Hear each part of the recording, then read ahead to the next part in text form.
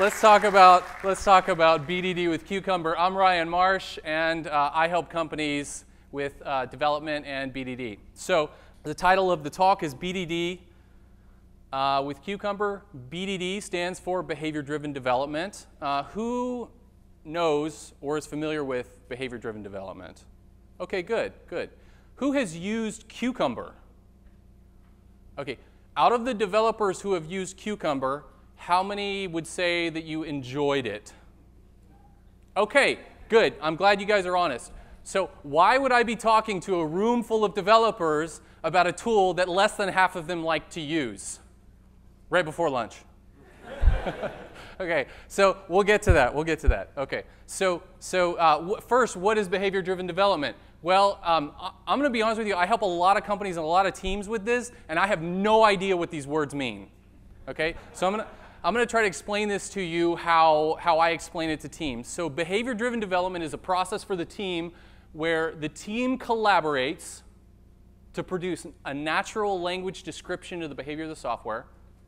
We connect that natural language description to automated tests to produce living documentation. It's that simple. It's a team process. It's not just something for developers. It's a team process where we collaborate to develop natural language descriptions of the software, connect them to automated tests to produce living documentation. And when I say natural language, I should put an asterisk there. We'll get to that in just a minute. So if you're a React developer, you probably would rather interpret it like this. Living documentation is a higher order component of connecting map test to behavior. Okay, my React developers? All right, so there's a bunch of smart people in the room. If you want to go look at it, cucumber.io or github.com/cucumber/cucumber.js. I'm going to just take you quickly through it because this is a lightning talk. But please don't use that time right now to dig through the code. Just give me a few minutes, okay? So I'm not going to show you exactly how to use it. I'm not going to do a code demo up here because all the smart people in here can go do that. I want to give you more of a conceptual understanding of it and then walk you through the core problem of why less than half the room didn't like to use it. Okay, so natural language description. In Cucumber, we start off with something called a feature file. The feature file starts out with feature : and it has a title. This is the beginning of our natural language description of the software. There is some structure to this. English is a context-sensitive language. And in order for a parser to interpret it, we have to put it into some sort of a context-free grammar, right? So we do apply some structure to it, but it's natural language. So we have a feature, borrower age limitation, a description that can be anything that's not parsed. And then we have something called a scenario. So we have a scenario. The scenario has a title. We also call these examples. You can use the keyword example there. It has a title. And then we have this keyword given in the sentence and an and. So the given means something. It's yellow. That's got to mean something, right? Given a standard 30-year fixed mortgage and the borrower's date of birth is blah, blah, blah, and the loan date is blah, blah, blah. We're setting something up here. We're setting up the world. This is context. You'll be tested on this later. Next up, there's a when. That's yellow too. That probably means something. When the loan is submitted to underwriting. The when is our action. We have context. We have action. What's next? An outcome. Then we should see an error. The then matters. Given, when, and then. These are important keywords. For everybody since everybody in the room has read Kent Beck's test-driven development book, you'll recognize the given, when, and then because they correspond, the context, action, and outcome because they correspond with arrange, act, assert. And I know everybody's read that book here. Okay, great. So what does the code look like? We said we were going to take this natural language description and we're going to connect it to tests, right? Okay, let's connect it to tests. So we're going to start out and we're going to import given, when, and then from Cucumber. Some other stuff to just help our test run, expectations, maybe some fixtures, our app code. And then we have a function called given. We're passing it a string and a function. A string and a function, that's the method signature. And this function name is given. Okay, so what's going to be in there? Oh, so maybe we have a data structure that has what a 30-year fixed mortgage is, and we're going to pull that up, and we're going to set it to this.loan. Now we had some ands, if you remember. Those ands could be setting the date of birth, setting the date on the loan. We have a when. The loan is submitted to underwriting, so it matches a string and a function, again. And there's our then. Again, it takes a string and a function, and if you look closely, the function takes message, which was extracted out of the then. I don't know if you remember back there, but there was a string at the bottom of our outcome. So you can use regular expressions here, or you can use some much simpler string expressions that we've created, whatever you need. To meet your needs there, like regular expressions can be very powerful, but they're off-putting to some people, mainly noobs. Oh, I'm sorry, I was supposed to be inclusive. Okay, so let's talk about how this all works. So you have a feature file. I showed you that. That's our natural language description. Over here on the right, we have our step definitions. That was the code. That's our test code. We call that step definitions. We have steps in the feature file. That's our given, when, and then. Step definitions in our JavaScript code over there. Okay, so what happens? The feature file gets parsed and turned into an abstract syntax tree, which in memory looks like this. The step definitions get run, and they basically produce, if you could think of it as like a hash or a table in memory where we have the regular expressions or those strings, and then their corresponding functions. So like a table of those, you could imagine. And so then as we go to execute those, we walk the AST. So we find the first step, the first given. We look through the table to find a matching string or a matching regex. If we find that more than one match well, we throw an error, ambiguous step definition. If we don't find one that matches, we throw an error, missing step definition. So we found the matching function. We found the matching regex and the corresponding function, so we're going to run that step of the test's pass. We'll go ahead and we'll do that for the remaining steps as we walk the AST, call the corresponding function, and if it doesn't throw an error, it passes, just like in jest. Again, doesn't throw an error, it passes. Oopsies, we have a failing test. Okay, so a lot of questions now come about. I have tests. I've got them in my favorite test framework. I love jest. Why do I need to put my tests in something else? Who writes this documentation, right? These are the questions that I get asked next. And I'm sorry to tell you that some tests will have to be in two places, and we have to write docs. This is what developers love to hear.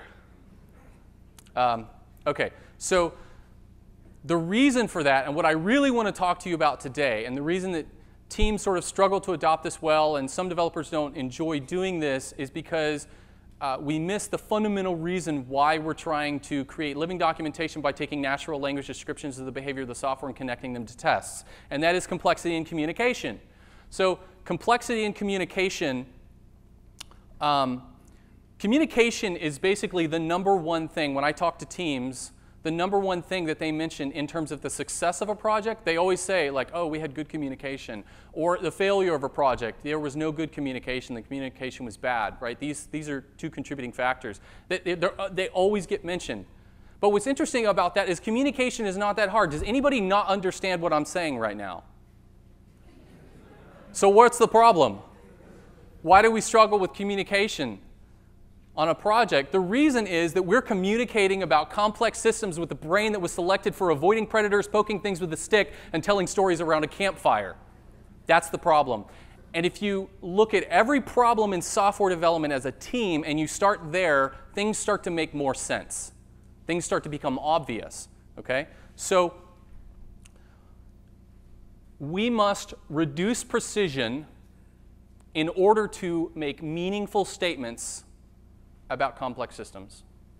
We must reduce precision in order to make meaningful statements about complex systems. I'd love to say that that quote's from me, but I actually stole it from a guy who stole it from a guy. He stole it from his computer science professor. Okay. So let me sort of illustrate this for you. On the left here, we have this cloudy amorphous idea. This idea guy, or the sales guy. Sales guy walks in a room. Customers want this, right? And over there on the right is our dev, and he's like, man, I'm just trying to put bits on CPU registers right now, man. Like, okay. And like, how hard is this? How hard is it to bridge that gap? Well, I mean, can you imagine what it was like to work on the IBM 360 project, right? Well, that's what it was like. That's a book about the IBM 360 project, Banana for Scale.